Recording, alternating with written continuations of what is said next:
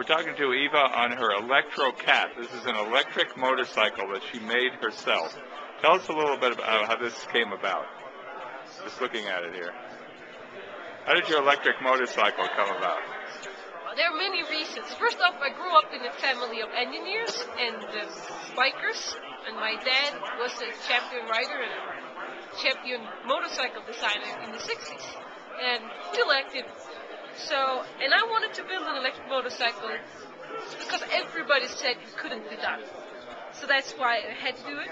Well, they said you couldn't do it because you were a woman? No, just because the technology wasn't there. It was a problem with the batteries, and it would be slow, and it just wouldn't work out. So, just to prove that people were wrong, I, of course, had to build a motorcycle. And you want to take this bike up Pikes Peak in September, is that right? It's in June.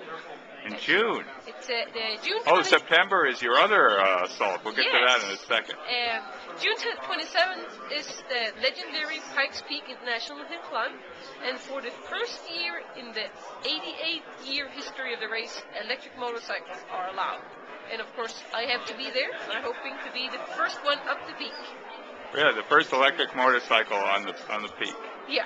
Oh, it's amazing. And actually, if the weather is nice tomorrow, I'm going for the very first test ride. And you have a top speed of about 100 miles in this motorcycle, maybe a 60-mile cruising range. You started with an Italian internal combustion bike.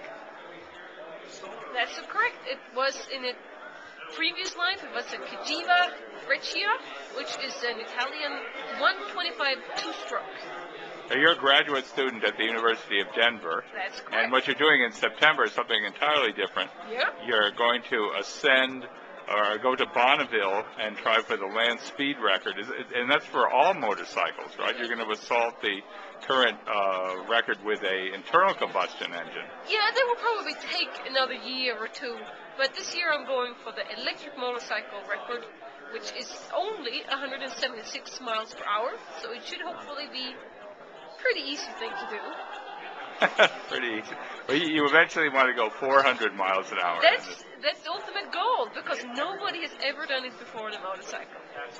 We actually have over here, maybe to walk over here, this is the frame of the Bonneville motorcycle, which is called the Kilojoule. Tell us about the specs of this particular bike. Yeah, as you see, at the moment it's still only a frame or rolling chassis, but when finished, it's going to look, show you, it's going to look like this, like an airplane without wings. It'll be 18 feet long. It's going to be 18 feet long, and it's going to have, of course, a big battery and probably 2 motors. And starting up this year, probably around 250 horsepower. That should take us definitely enough power to go 200 miles per hour. For 400 miles per hour, that will take somewhere in the range of 500 horsepower. And this is where you sit. This is the passenger compartment up front here. Yeah, maybe not the passenger, more the driver's compartment. And it's a chrome moly steel frame. You and your husband built this.